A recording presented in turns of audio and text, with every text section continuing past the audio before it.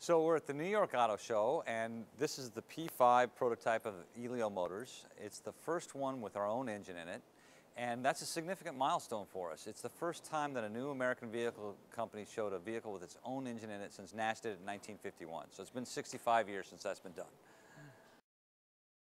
So what we're unveiling tomorrow at the New York Auto Show is the new E+ system. And it's a totally new way to distribute a vehicle. So the big manufacturers can literally build millions of different combinations of a given platform. And they don't, because that would cripple their inventory system. So they package it together to constrain their build sequences to 300 to 500. We're going to do it differently. We're only going to build it two ways, standard, automatic, that's it. They all come with air conditioning, power windows, power door locks, and a stereo. All the rest of the upscale content you're used to seeing on your vehicle, you can get on your Elio, but we add it post-manufacture. So you come in, you tell us what you want, and you get your vehicle exactly the way you'd like it. So the benefit of E+ to the customer is several. First, they get their new technology first.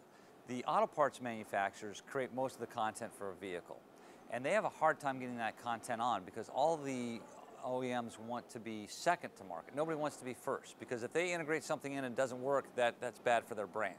Because we're adding it post-manufacture, it's easy to take off if it's not working. So we'll have a liberal return policy so we can take that risk. So you'll get, and also because of their design cycle, if they get enamored with a particular technology, it takes 3 to 4 years before you see it. You'll see it right away, you'll see more stuff, and the OEM's not making the decision for you. There's competing products. They decide which one they're going to put on. You get to decide which one you're going to put on. The vehicle stays relevant for a lot longer, right? Technology gets bundled in and integrated, and 3 years later, when that technology is no longer relevant because electronics in particular moves so much faster than the useful life of a car, you're stuck driving an obsolete vehicle. Because this is added post-manufacture, you can swap it out for the next new thing as it develops.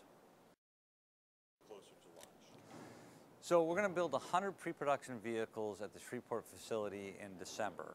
And it's a significant milestone in our march towards production. So initially we're going to do the pre-production vehicles for internal testing, and now I think we're going to sell them to fleet use so we get real-world testing out of it. And it's the final validation as we tool up for high-volume production in 2017.